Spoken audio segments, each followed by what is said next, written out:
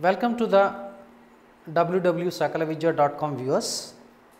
So far we have completed already in the last episode the few of the problems which may appear in various competitive entrance examinations. So in this episode also the similar type of the questions we are going to discuss. The basically more emphasis will be laid on shortcuts. I mean to shortcuts means tips and tricks, because so in the you know pretty well. So in competitive entrance examination we have to crack the problem so within stipulated time. So in order to crack the problem in stipulated time, so we have to follow some strategies. So those strategies we shall discuss in this episode also. But moreover, so one thing remember, even you have to practice if you have the time, even traditional method also. Even go for all the basic concepts, formulae which are related to your topics. So you are concerned competitive entrance examination, whatever stipulated syllabus is there, you have to strictly follow that syllabus and you have to prepare. Then you will get good rank in your competitive entrance examination. Shall we go to the next episode? Okay, thank you. Let us go to the next episode. So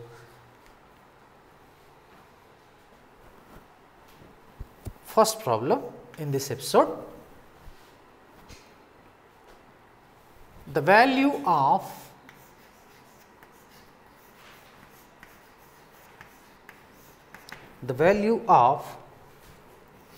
integral 0 to 5 root of 25 minus x square dx. A option 25 pi by 4, B 5 pi by 4, C 125 pi by 4, D 625 pi by 4.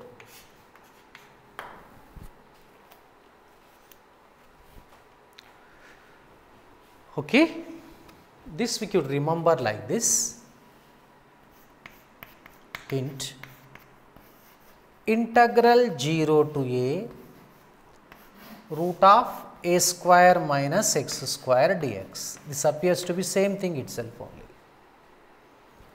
This is nothing but pi a square by 4, pi a square by 4, or we can write 1 by 4th of area of the circle whose radius a, that means a units.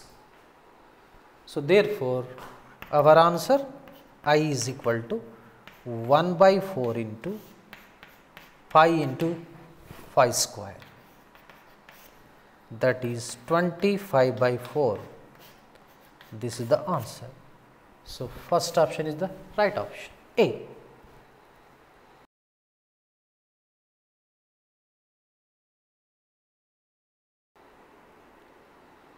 Dear www.sakalavidya.com viewers, so besides all these episodes, even we are going to upload Diploma Engineering Mathematics and Engineering Mathematics for BTech and BE students shortly. Stay tuned with our www.sakalavidya.com website or YouTube channel sakalavidya.com. Even follow our Facebook. So if you have any queries, please post on our comments. Okay, thank you. I hope you may follow our website, our YouTube channel. Please share and subscribe to the www.sakalavidya.com or sakalavidya.com. Okay, shall we go to the next problem? Okay, let us move to the next problem.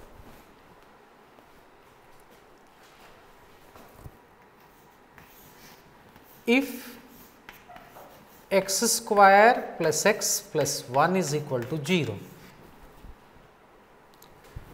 then the value of sigma r is equal to 1 to 27 x to the power of r plus 1 by x to the power of r whole square. A 72, B 45, C 54, D 81. It's very interesting problem. This is very typical also. So, it may appear in even JEE mains examination or even all the competitive entrance examination related to the engineering throughout our country or other countries also. This question is very important. So, first if you observe the given equation, x square plus x plus 1 is equal to 0, it does not possess real roots, it has imaginary roots. Do you expect what are the roots? Yes, you are correct. Omega square are the roots of this equation. That means x is equal to omega or omega square. Since x is equal to omega and omega square, okay. So, first substitute here x for omega, here x for omega, then find out r is equal to 1, r is equal to 2, r is equal to 3, r is equal to 4 up to r is equal to 27. Okay, let us do it. Write down now. The roots of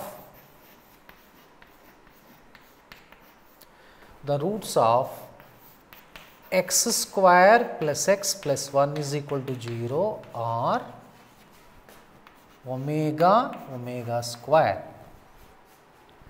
We know that